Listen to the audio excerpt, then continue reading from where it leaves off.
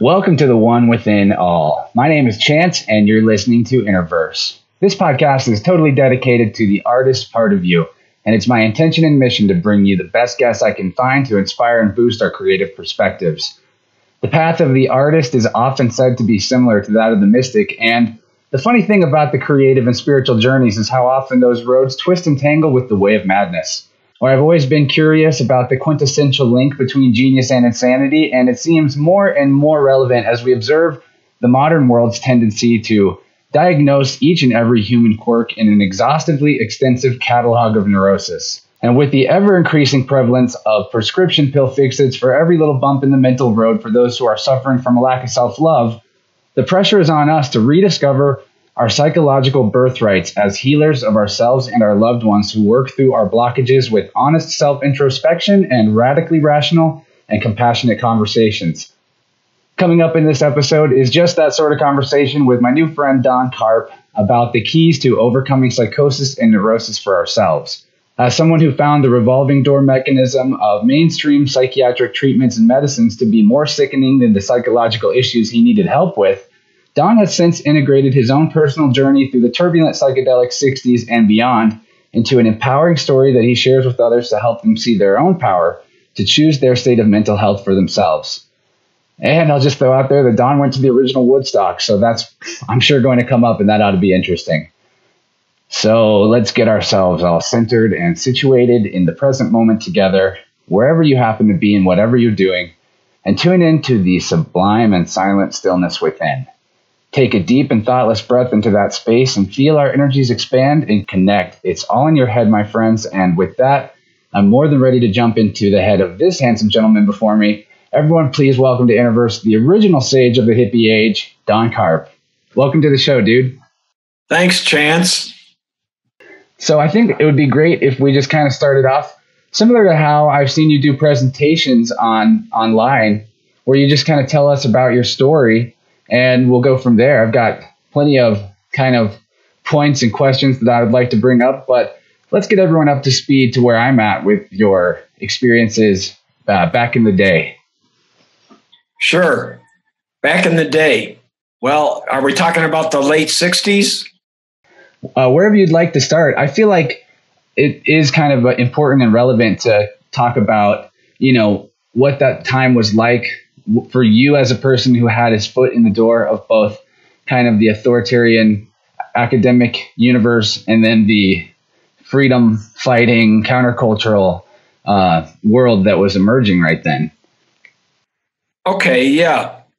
This was, the countercultural world was emerging and I was in graduate school, but I had a younger brother, 10 years younger. He was about 16 then, who was fully into the countercultural stuff and kind of dragged me into it, fortunately, because I was getting kind of wasted with academia, especially in science. It's very competitive, and I wasn't able to, with my sensitivity, I wasn't able to cope with all this competition.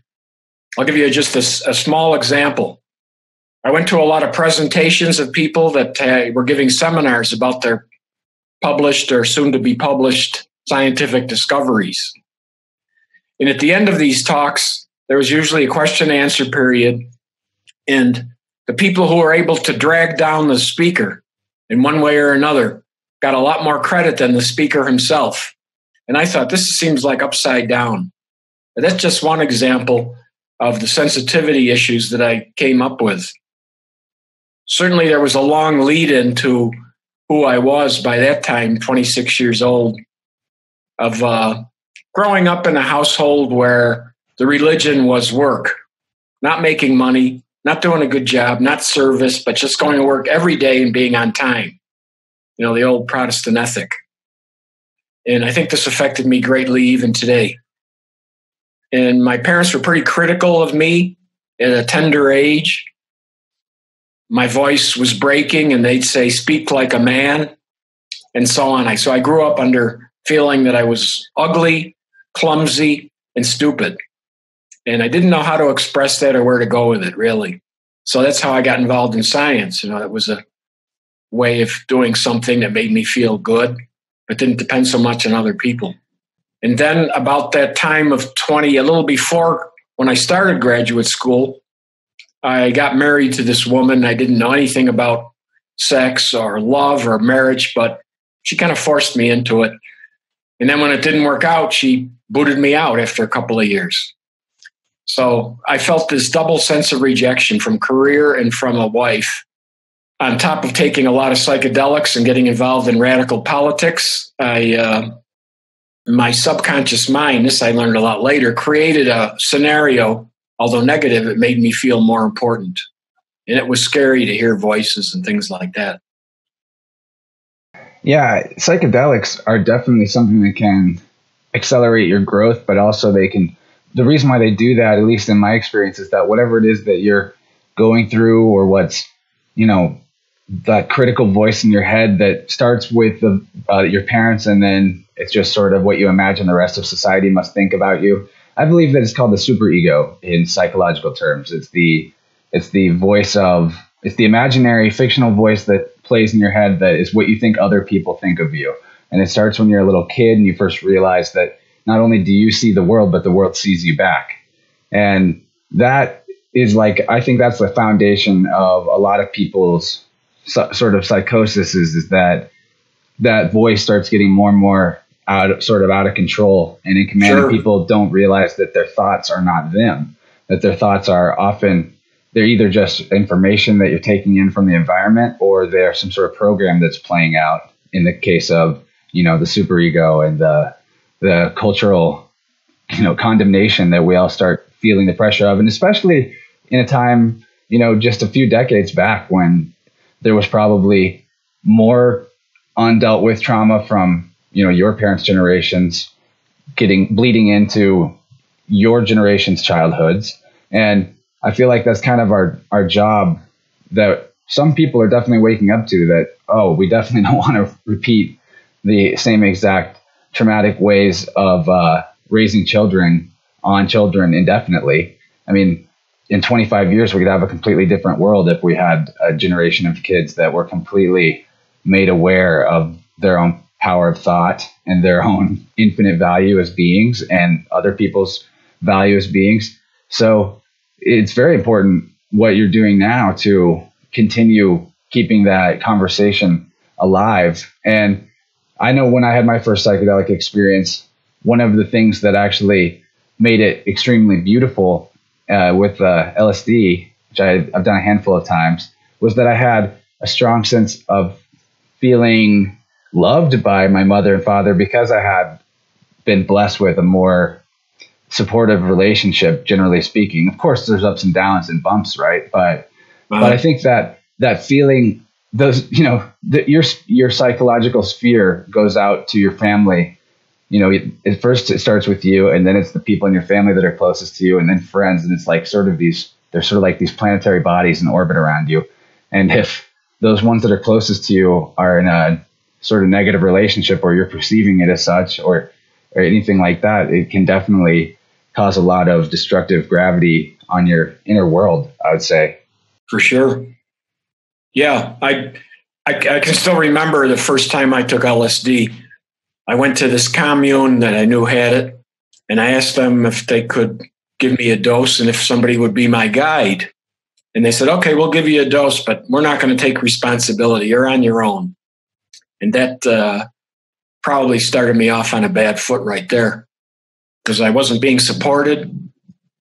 Things got brought up about my career, and I was getting so distraught that I started working in a coloring book. Cooled me down a little bit. And I thought, well, this coloring book's going to be my dissertation. I should just hand it in, because I'm not going to get through the dissertation.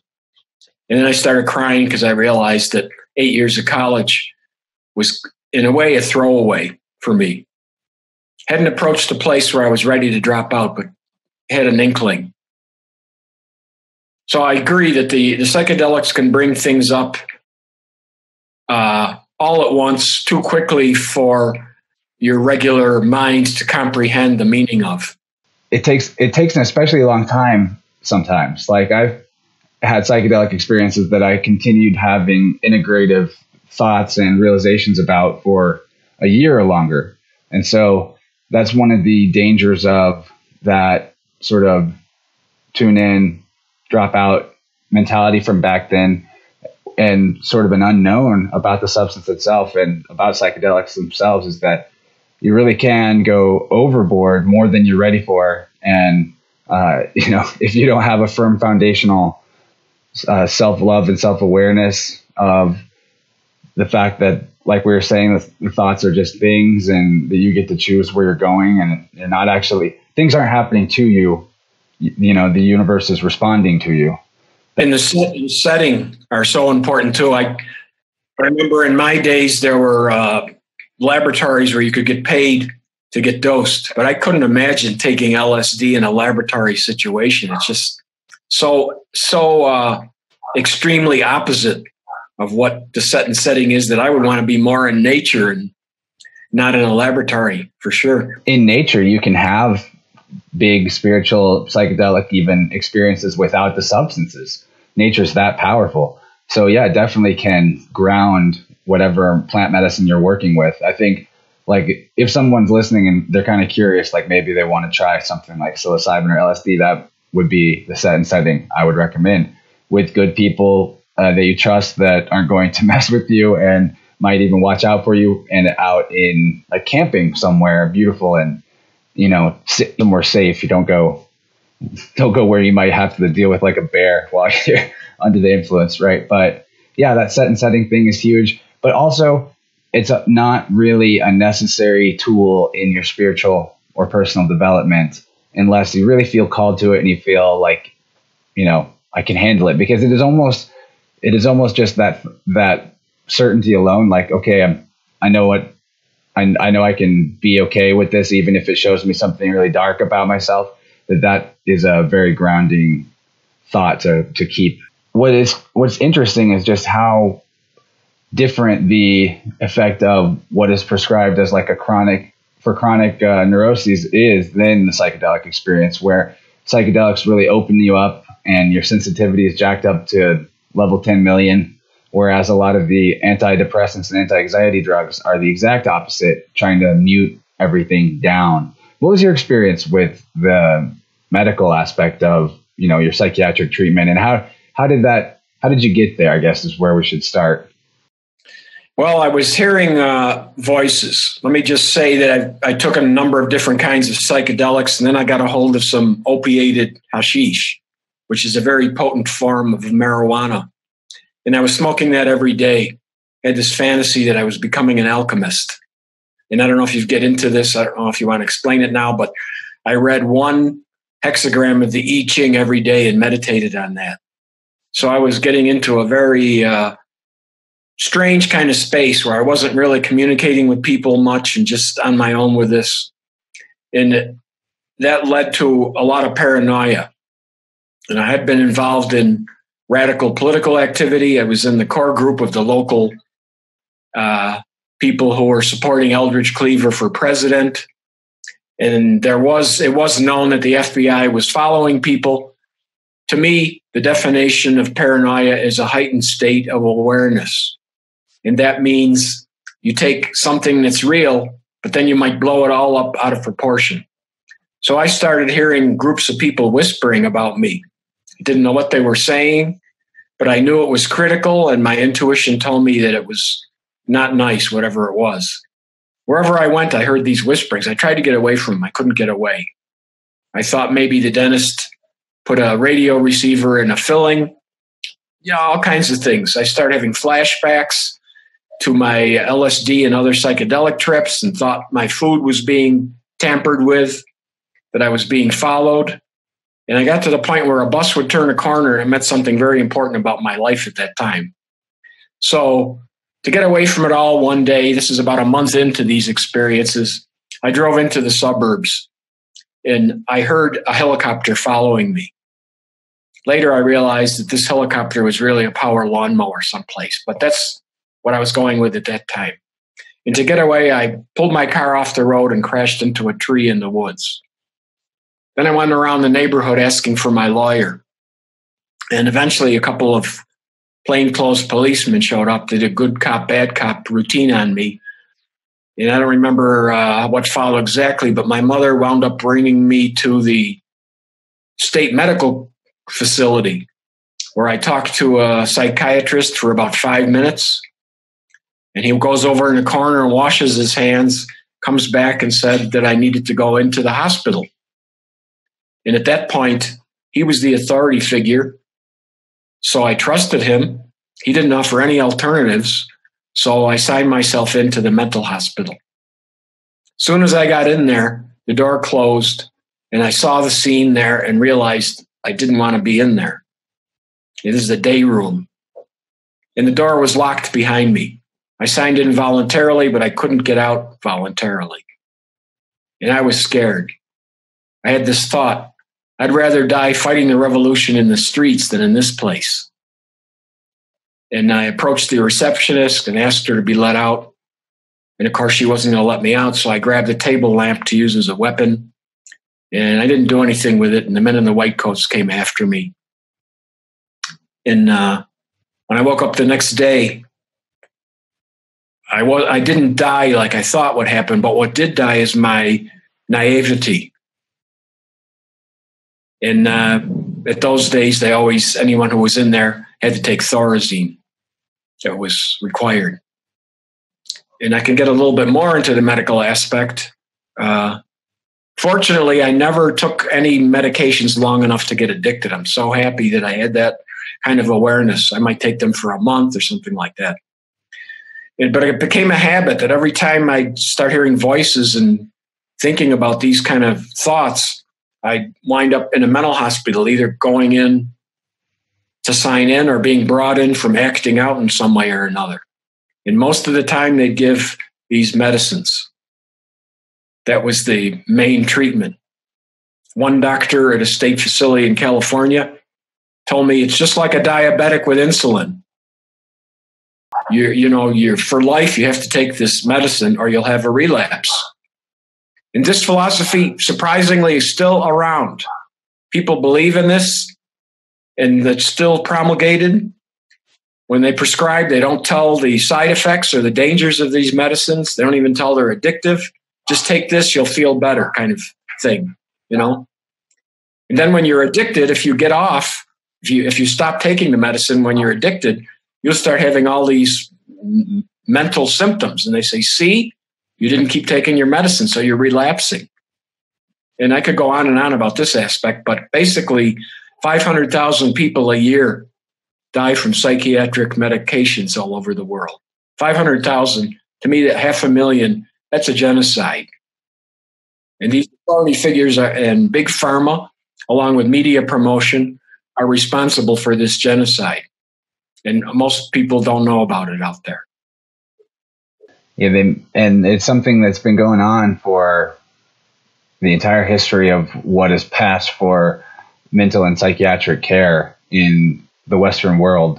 It's pretty much always been barbaric. And I guess what I'm really interested in is how, that paranoia thing, that heightened awareness that then becomes an amplification of a negative awareness. Because that's something that's part of any expansion of consciousness. The highs go higher, the lows go lower, and what you're aware of expands in that way. And kind of what you focus on, you tend to be drawn towards. And it's something we're all experiencing as we go up the sort of spiritual mountain in our life journeys, that once you can see from higher up, you can kind of see some of the extremely shady stuff happening down at the lower levels. And especially when it comes to, you're someone for your whole life has been seems like you've been aware that the social system that we've created is really just an authoritarian form of enslavement of the modern age, and government being just another religion really for people that they don't make quite as mystical, but they don't realize that it is like a fictional entity that is everyone's kind of bowing down to. But what I'm interested in is that paranoia thing, like that heightened awareness that leads to either one of two things. You can have the paranoia of being too focused in on those negative things you're perceiving, or then there's the concept of pronoia that I really like, which is defined as the feeling that the world is actually conspiring in your favor. And that's the most empowering feeling ever. You start noticing synchronicities that are positive, leads you on sort of a chain reaction. And I think this is like I said in the intro, this is like that straddling line between the mystic and the madman, getting into paranoia or pronoia, because having that feeling that things are conspiring in your favor, I do think it amplifies things to conspire in your favor in a way. It doesn't take away, harsh reality of different conspiracies against people that exist in the world, but the majority of our vulnerability comes through our fear, not through something that we can't prevent that's coming in from the outside. Yeah. And another way to frame this would be in terms of spiritual emergence. I didn't feel that was the way I was treated or understood that what was happening to me at the time is a emergence spiritually. But I did have crisis, which would be called spiritual emergency. I'm sure you've heard of those terms before.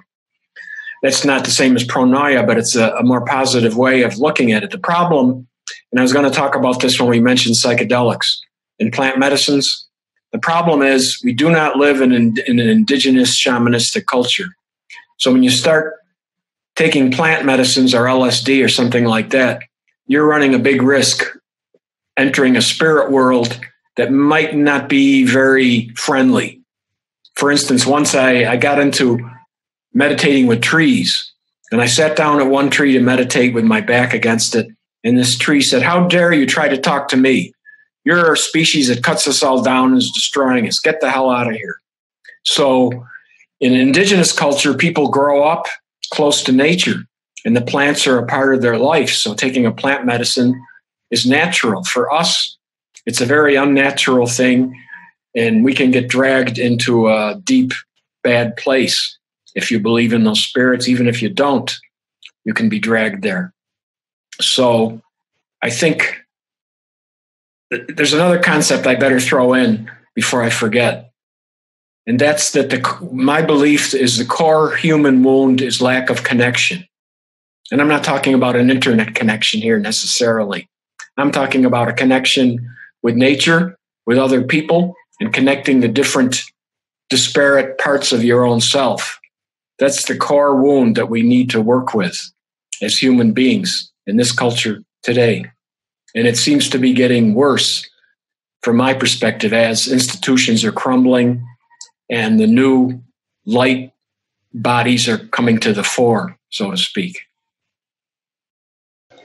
Yeah, that's actually something I had jotted down in terms of talking about spirits and entities that could be floating around, and not just the spirits of plants, but the spirits of passed on people that are not able to leave the plane, things like that, because we don't have a shamanistically aware culture, and there's very few people around that are actually doing that job of helping things move on that are not supposed to be hanging around anymore, because people are literally dying with these types of extreme psychological imbalances.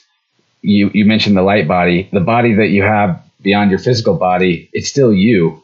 So wherever you're at, whenever you transition into that body from this body, that's still you. You're that person. You're that entity. And if you there are even cases of people having spirits connected to like a car they bought because the person who owned it previously was really obsessed with taking care of their car, and they died, and then they just decided to hang around their car. So all kinds of crazy stuff like that sensitives and mediums report if you just talk to those types of people or read their books or their blogs. And it seems to me that we definitely are attracting things through our fear vulnerability to come live with us and keep maintaining the vibration that they're addicted to of whatever it might be it alcoholism or extreme paranoia. There could be a whole spectrum of events that we're not aware of in terms of almost like spiritual warfare on this plane that we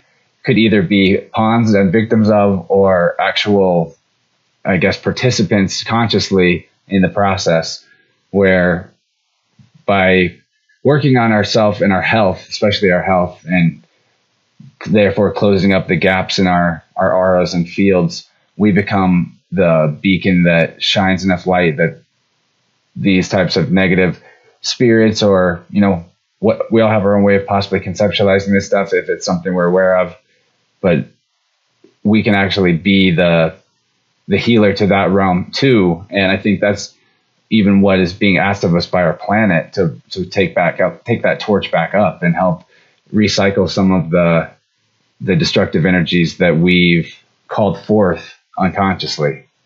I don't know if you know of the shaman named Malidoma Somé. He's from an African tribe, the Dagara. He's a cultural bridge. He's had 2 PhDs from the Western culture. And then there's a village that he has, a ceremonial village in Northeast, where people do ritual and ceremony. And I heard him say that the ancestors, that culture really honors ancestors and connecting with them through different shamanistic ways. So he said that basically when our ancestors want to accomplish things, they don't have a body to do these things that they know need to be done. They're going to come to us and ask us to do them. And we might freak out hearing these voices telling, go plant some trees, or I don't know what they're saying, but, that kind of thing. And I kind of like that. It's a little bit more positive than just disembodied spirits who are unhappy with their lot. It's actual. And, they're people, so there's all kinds of them, right? Yeah, sure. And we can go deep into UFOs, extra dimensional beings. I mean, there's no end to it. The main thing that I focus on is that, the parts of me that I'm alien to. Instead of aliens that are out there, I'm kind of interested, but I'm not looking for them. And where I live is supposed to be a mecca for this kind of thing, central highlands of Mexico. But I haven't seen any lights like some of my friends have. And I say that those things, even if they're real, a lot of it could be a distraction from just getting into and understanding our own selves and working on that level.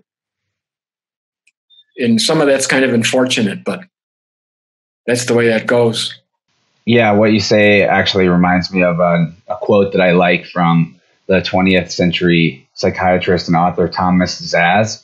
And he was one of the first people in that, I guess, industry or field who was really against the way that psychoanalysis was moving towards just medicating and diagnosing and putting people in little label boxes and stickers. And he says that the self is not something one finds, it's something that one creates. And I think that's a really big key to the puzzle of what you're saying, looking for the alien parts of yourself to reconnect with, because that's the way that it needs to be done. Like this entire shift in the world that we wish to see is only achievable through the reconnecting that you're talking about. Like you'll never, as much as I love people that go out and really research and bring us awesome information and reveal the secrets of like UFO phenomenon, for example, I don't think that is going to ever fix our world to be chasing that down so much. I think that once we are more aligned and activating our true individuality, then the types of, maybe technologies that someone might think they could scavenge from UFOs, or that the government might actually be scavenging from UFOs, that what we need will emerge. Just look at many of the great inventors of history who supposedly were influenced by a voice or a blueprint or a design just popped into their mind clear as day, and they were extremely creative people. So the creative process is what I'm referring to whenever I'm quoting Zaz and saying that the self is something that one creates, because it is in getting into yourself as a creator that you start teaching yourself new things about yourself, because that process itself, whatever form it takes for you, getting into what is your real vocation, and it's not an occupation or a recreational thing, that is that's the biggest, I guess,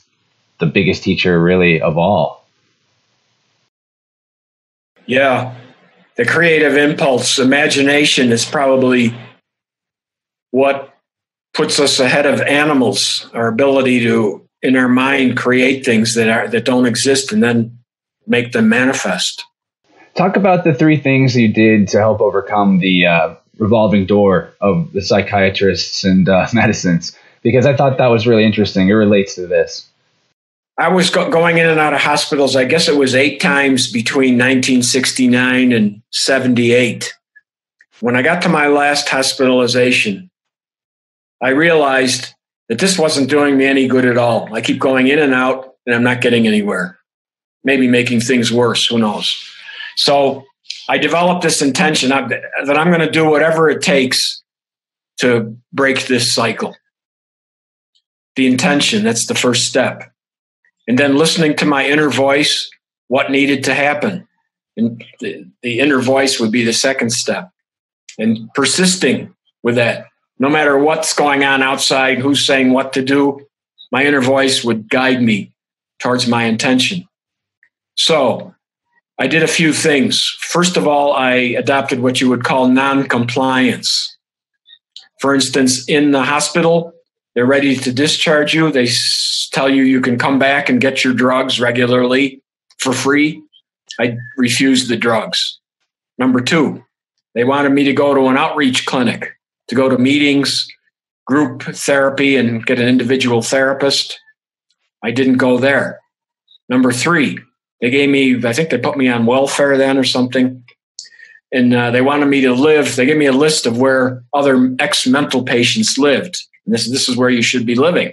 No, I didn't want to be in that milieu anymore. I went off on my own.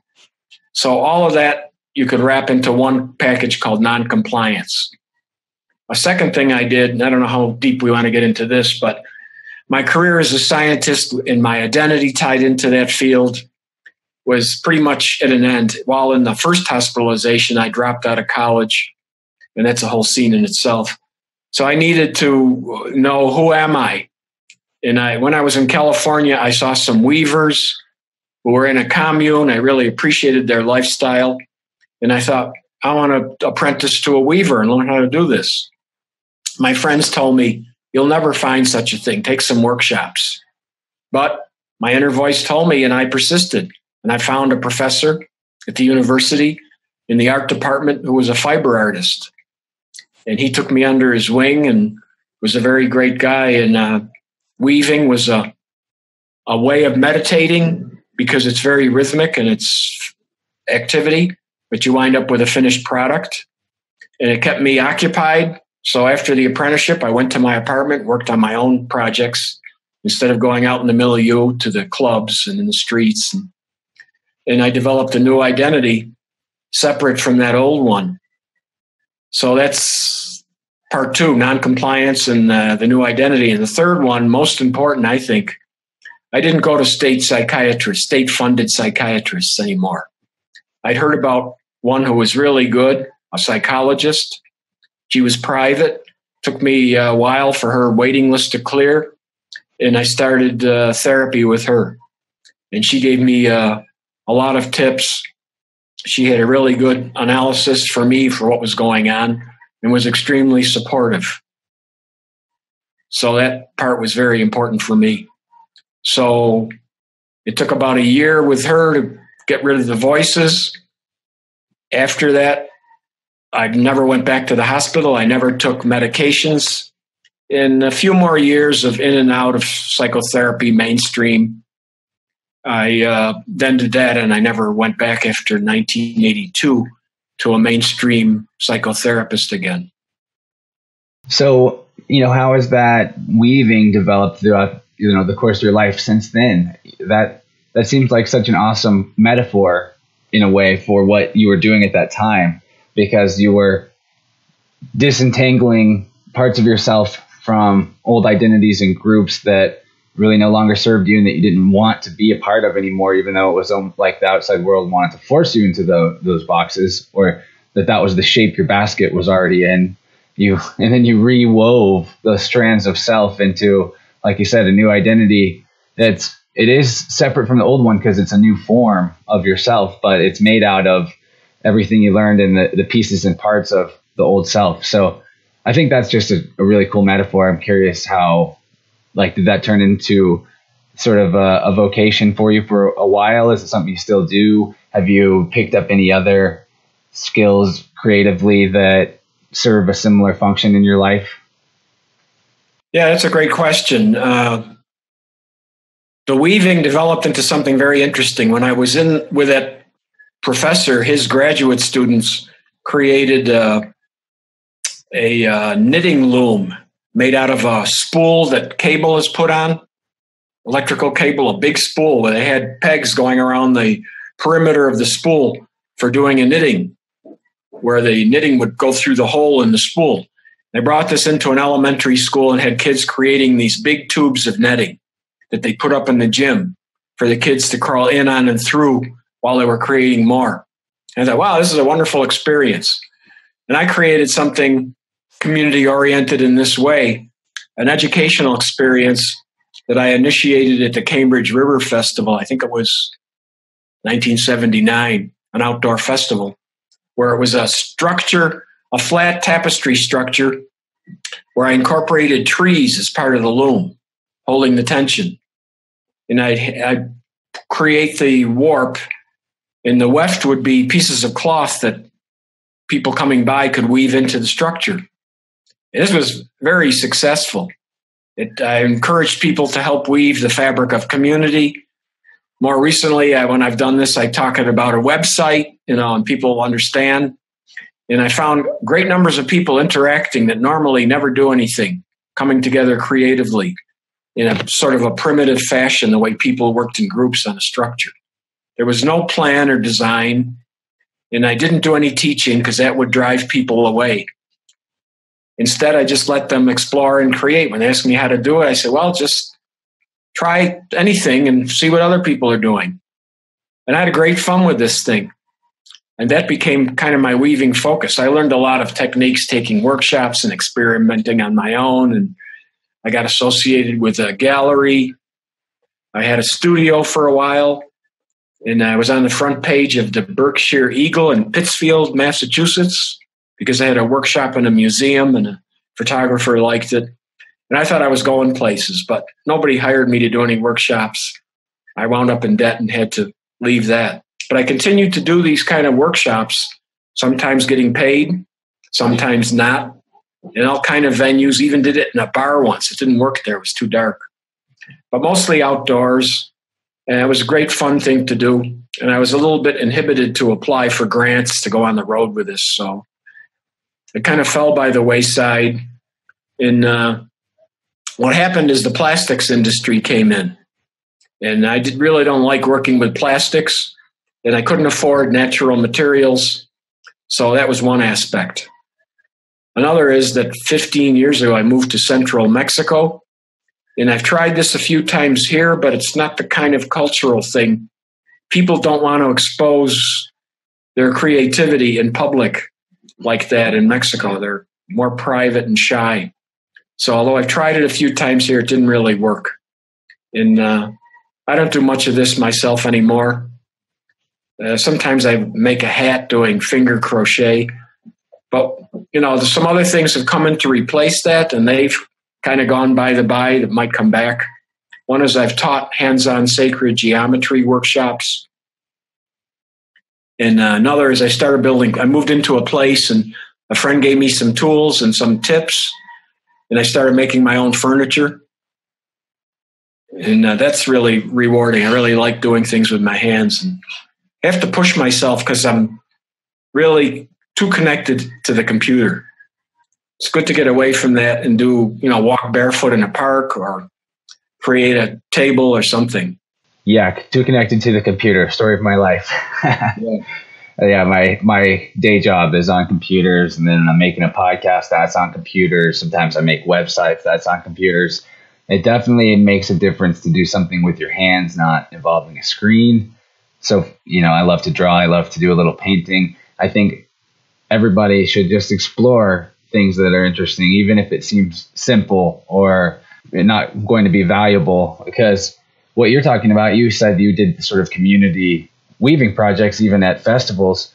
What happened for me at my first couple of festivals I ever went to was seeing art and even having the opportunity to participate in some art through like having some community art supplies and a wall that everyone can paint on, things like that. And it's just like, you never know when someone walking by will go, oh yeah, I used to love to draw or doodle when I was a kid, and I totally repressed that. And here I am having fun and no one's telling me I suck.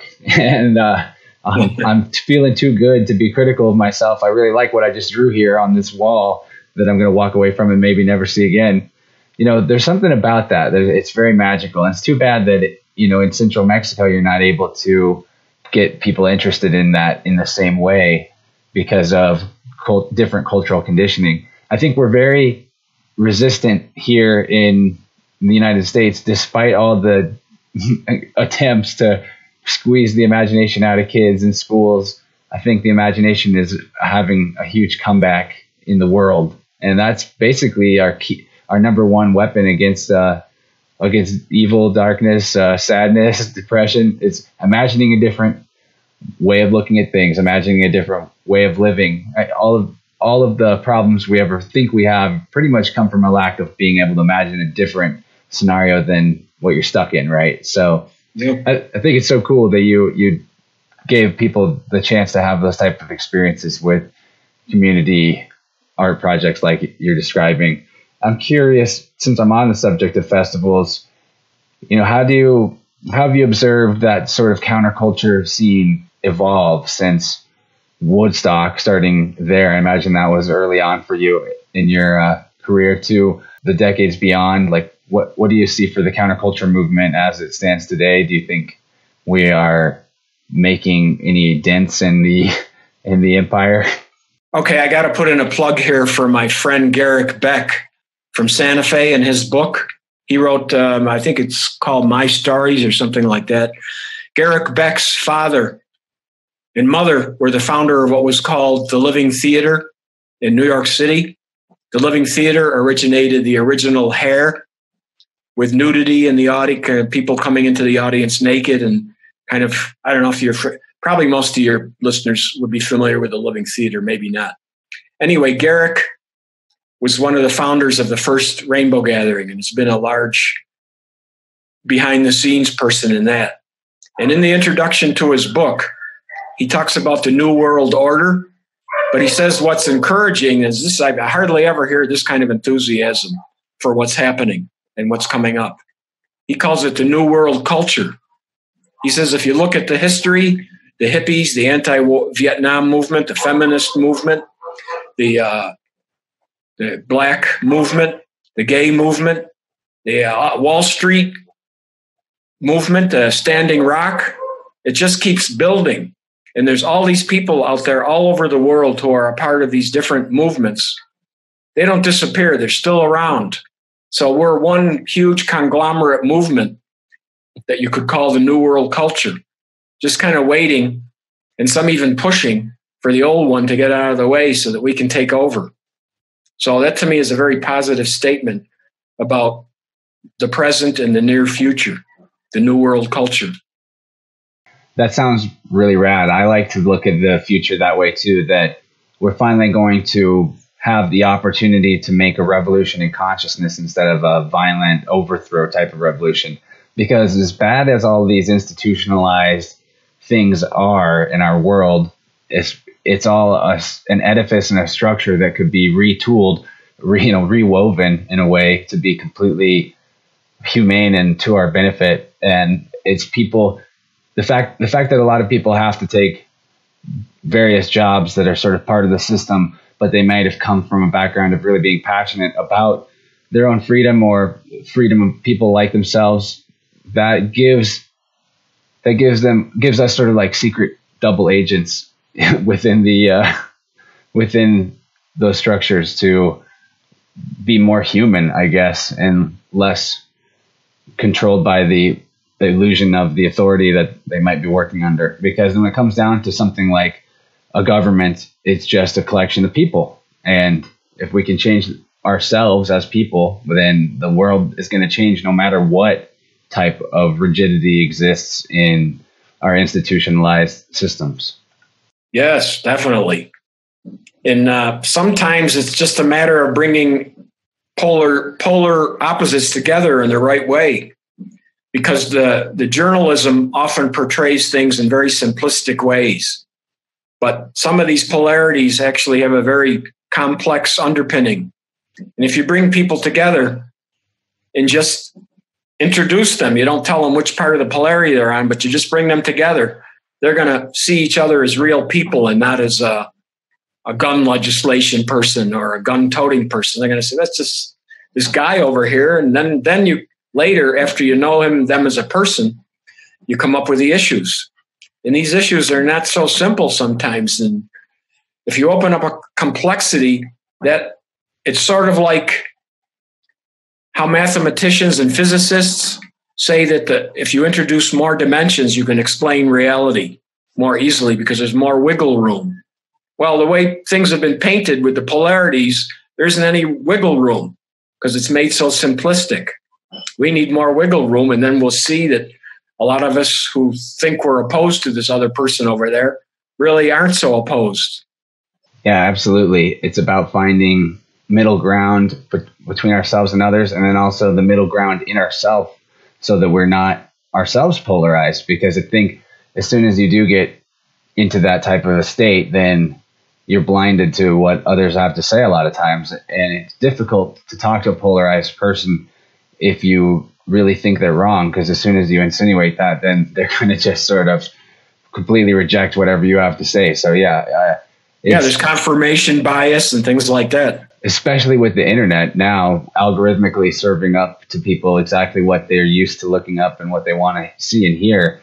It actually goes quite a ways towards the divisiveness of our current time, that there's an echo chamber occurring with different groups, I guess. So yeah, I think it's important, even if you might identify with your race or your subculture in some capacity, in the end of the day, we got to be individuals and not take anything on dogma, whether it's spiritually or societally. And really, the number one solution to all forms of tyranny or enslavement or just plain bullying is becoming more self-reliant and self-dependent. So I think that's something you do help people with in your online work that you've started. And another creative task that you've been getting into is writing, I know, because I've been reading some of your writing. So in your writing and in your work with clients, what are some of the hurdles that you're seeing as common, or what types of things do you help people deal with online counseling? Well, I haven't done a hell of a lot of online counseling, but the last person I worked with had trouble he was depressed and had a lot of trouble with motivation. So what I brought up to him is, well, what motivated you to get in touch with me? Maybe you can take that motivation and use it to achieve what you want to do. But what his motivation was a very negative motivation, unfortunately. After 40 years of being clinically depressed, they gave him a new designation, personality disorder. And I think, I'm not a clinician, so I don't know, but my feeling about a label like personality disorder is it's a signal to other therapists saying treatment resistant, among other bad things. Heavy attachment issues and treatment resistant. So when I'm coaching, I usually try and bring people into thinking more about, well, okay, you got this problem. What else is going on in your life that you do like? Is there any things that you really enjoy? Can you do them every day or more often? Or if they're socially, a lot of people have social anxiety these days. A lot of it has to do with the internet, cell phones, and growing up lying in your bed texting 24/7 instead of getting out and communicating in person. These people come to college and they don't know how to communicate with somebody else in front of their face, and they have social anxiety. So I try and direct them to, well, what do you do alone that makes you feel good? Do a little bit more of that and see if that boosts your confidence somewhat. In my writing, I haven't gotten into this kind of thing yet, but I intend to. Mostly my writing is reworking a memoir that I wrote some number of years ago. And after that, I want to break it into 3 themed memoirs. One is based on a blog that I'm already have a monthly article for called Letters from Mexico. This is describing for people who want a vacation or thinking about retirement, what life is like in Mexico. And it's mostly visual and not that many words. So that's going to become an ebook. Then I'm going to have another book called, I don't know what to call it yet, but it's going to be the politics of mental health based on my experience and study. And the other one is going to be called Living Woodstock, what I gleaned from the Woodstock Festival that I thought was valuable and still carry in my life up to today. That would be geared towards your age group and maybe younger people to try and give them some ideas for an alternative reality that they could look at as a lifestyle or just a little bit of a inkling instead of being caught up by the matrix and being controlled. Both of those books sound definitely interesting. I think, and we get into the second hour coming up that's for subscribers. I think it would be awesome to talk about some of the stuff that's going to be in those books, because you won't be spoiling it to the whole world for the free show, just to the core little tribe we've got here. And I think that a lot of us that listen or participate in this podcast are very involved in the festival scene and counterculture movement. So yeah, we'd love to hear some of your insights from Woodstock and from how you've seen counterculture develop since then. I think that would be really cool. And then the politics of the mental health institutions. I've been a huge, studier of psychology and philosophy for a while now, and that's something that I would love to discuss with you too on the other side. But before we take a little break and go cross over, why don't you let people know how they can find you, your website, what materials you might recommend them to check out for what you're up to? Sure. My website is my name, donkarp.com, DONKARP. And on there, you'll find a journaling workshop that I offer. You'll see my memoir and where to find that, plus a couple of speaking engagements where I was presenting my life and my book. One is 5 minutes and the other is a longer one. Then I have the blog Letters from Mexico there too. You could subscribe to that. Sometimes I post guest blogs on medium.com. Some of it's just rehash of Letters of Mexico, and others are on the mental health field. I work a lot on Quora.com, Quora. You could look me up there and look at my profile and see my answers. I'm an expert there on psychosis and other things, and probably have about 300,000 views by now. And I'm hoping to get clients through that. That's a very direct way to just help random people. Yeah, I was into guest blogging for a while, and it took its toll, and it's just too much. This is a very short way of getting to people, and you would be surprised at the number of people that are asking about depression or schizophrenia, or just what do I do with my mother-in-law? She's hoarding all these things, and is she mentally ill? They'll ask, and there's a lot of good questions that come in there, and I try and answer as many as I can. A lot of them I have to throw out because I don't know, just don't know. It's funny how Google has become the alternative for, talking to your friend about something. Yeah. I'm sure people still bring up their issues to their friends all the time, especially people that are very focused on what they perceive as their problems can tend to almost make that all you hear about. So, but it is interesting how it's almost like someone's search history is a reflection of what's going on in their mind. And in a weird way, that allows some of us to get more easily manipulated, because that type of data is being raked in and piled up by our governments and institutions to maintain as complete of a psychological profile on each and every citizen as they can possibly have for national security reasons or whatever. I'd like to give you a couple more references for people. Websites. One that's really good is Mad in America, madinamerica.com, for both a lot of psychiatrists and professional people provide input, as well as people with lived experience like me. They have courses, they have a forum, and ongoing. The other one is called the Icarus Project, theicarusproject.net. And they have some wild guys like you who do radio broadcasts, and they provide information about getting off of psychiatric drugs and other very down-to-earth kind of stuff. So with those two, you should be able to locate an awful lot of stuff online and off. There are actually peer support chat groups online for people who are too scared or just live rurally or something and want to be with other people going through what they're going through. You can find this online now. It's great.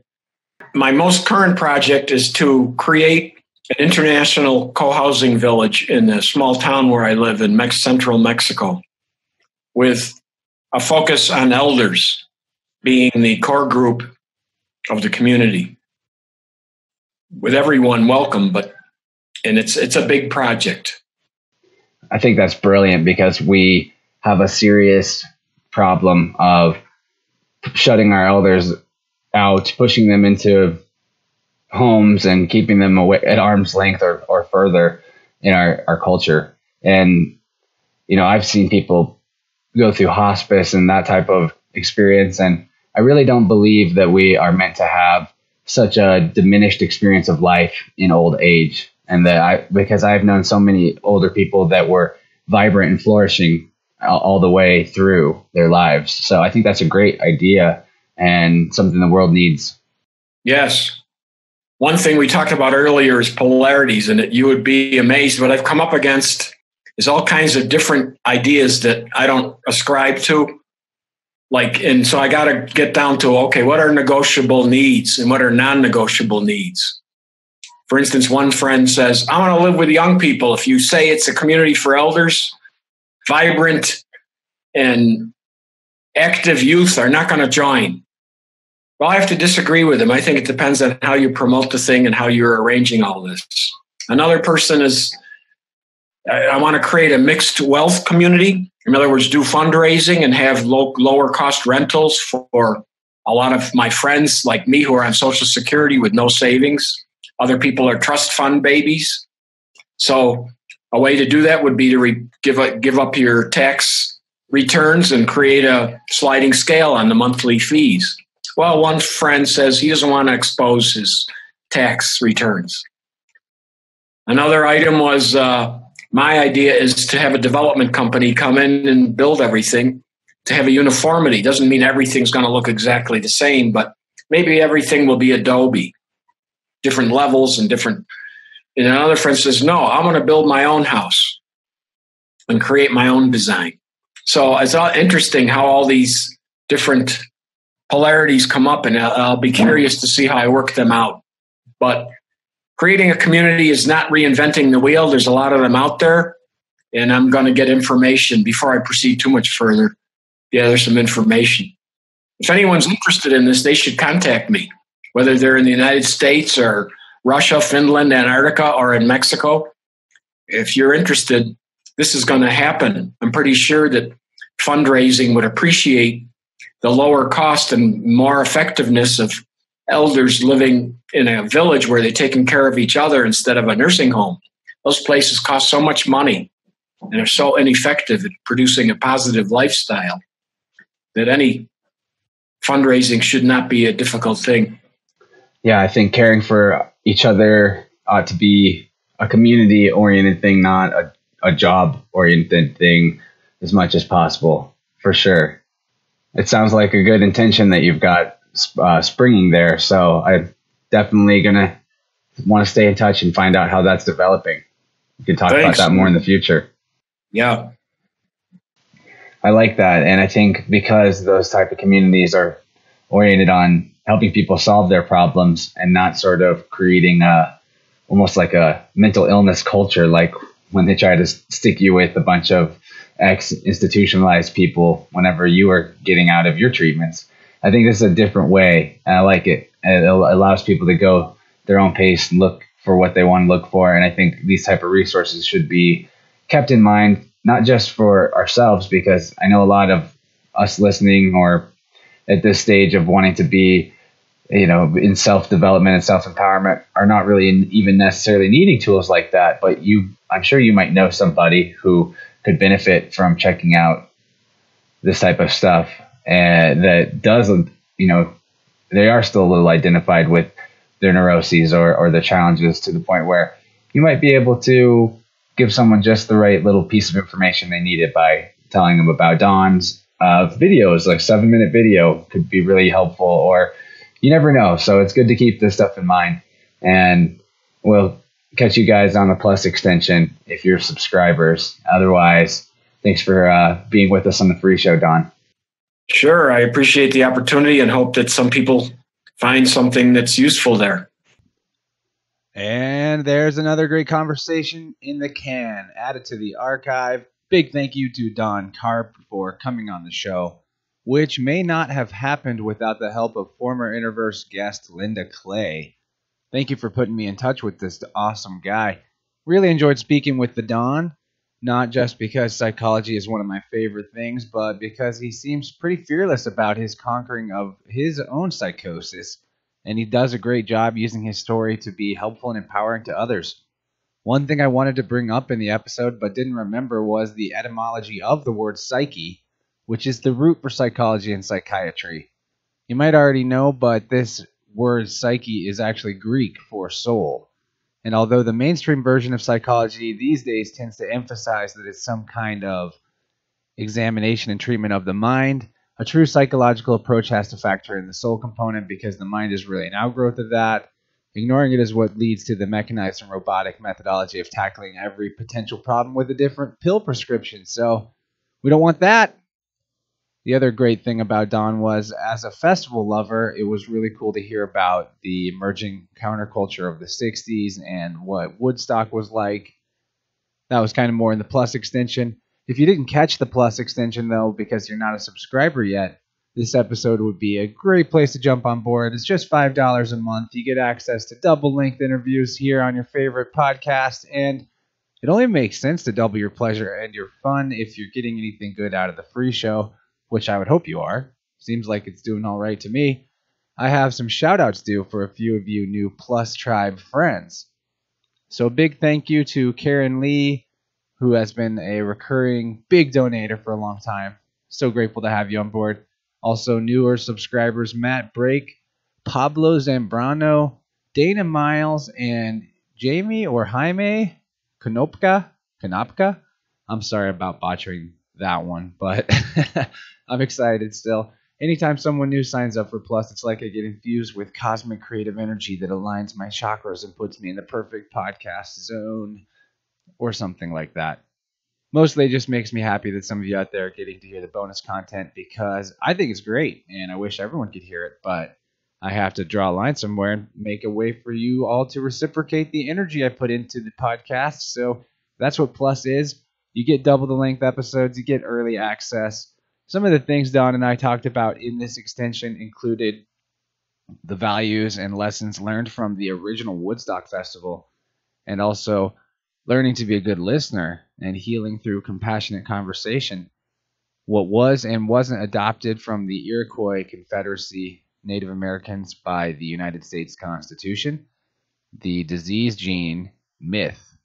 That's a really interesting one. I personally don't think that we're locked into any kind of exact gene expression or DNA prison, and our consciousness epigenetically controls our gene expression and our environment too. Look up the work of Dr. Bruce Lipton. That's a great rabbit hole to dive into. We talked about the problem with long-term psychiatric medication and the thousands that die from prescriptions. One thing I wanted to say, but I didn't during the episode, is just how demonic most of these medications actually sound when you read their name out loud, like Xyzal, Xanax. Maybe not all of them. Some of them are more tricky, like Allegra. You know, they just are weird little sigil sound combinations that they don't mostly sound like something good. Anyway, we also talked about breaking the psychic cataracts that cloud our spiritual awareness by doing creative activities.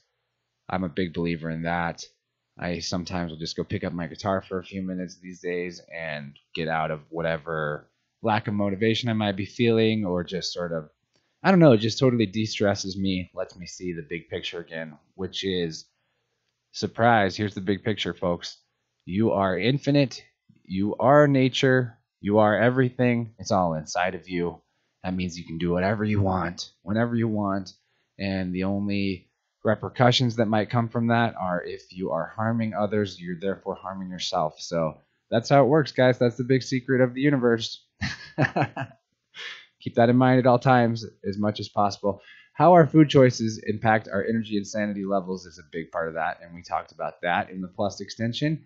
We also talked about advice for dealing with hazardous environmental energy like electromagnetic fields. There was more than that, and it may sound like a lot, but really I just scratched the surface of describing the convo that I had in the Plus extension with Don Karp.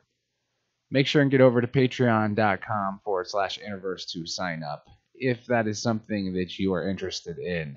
You'll get the full archive of extended episodes, and you can find links for that in the show notes with all the links to what Don's doing and the things we talked about today.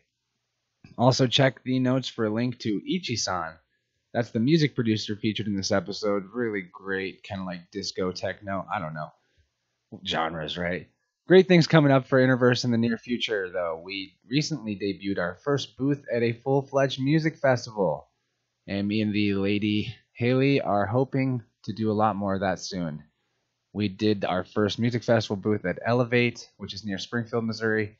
It was a lot of fun. And if it pleases the king and we get our tax numbers and certifications and all that shit sorted out, we'll be doing more stuff really soon. Government paperwork is a good enough argument for anarchy all by itself. If you've ever dealt with it, you probably agree. But it's cool to be taking this journey of bringing my dream for InnerVerse to life and hopefully bringing you all with me on it. Some events I'm hoping to be at coming up are the Darklight Revival in Bentonville, Arkansas on October 13th, which is a 3D interactive blacklight art experience, and also the Infected Mushrooms and Friends show on October 20th in Elkins, Arkansas. I'm going to try to be vending at least one of those, definitely attending both. If you caught me at Elevate Music Festival a couple weekends back, thank you for checking out the show and letting me talk your ears off at that event. As much as I love making this podcast and sitting here alone in my studio on the computer, the real magic is when we get to meet out there in the third dimensional meat space. And that's it for September. Amazingly, I managed to get 4 episodes out this month, which is my goal, and things look pretty good for October to be shaping up the same way. Scheduling is tricky for me, but I am figuring it out. I've got some exciting guests on the roster next month, including the modern bard and whimsical wordsmith Laurel Arica, who is going to be a lot of fun, I guarantee. She's coming up next week. Check the InnerVerse podcast group on Facebook and on Minds and places like that if you want to get updates on things like guests who are coming up. You can throw out questions you might want to ask them through me. I don't know. I want to get more involved with you guys online and offline, so please get in touch with me however you see fit. I've never been more excited about InnerVerse, and I'm really happy you guys are with me. I hope you're finding this path to your liking as together we move towards a more creative and authentic life. And that's about it. Yeah, much love to all of you. Remember, you are what you eat. Keep being stoked about life because that's what summons the synchronicities and serendipities. Stay in a steady state of excitement. Anyway, thanks for listening. See you on the next show.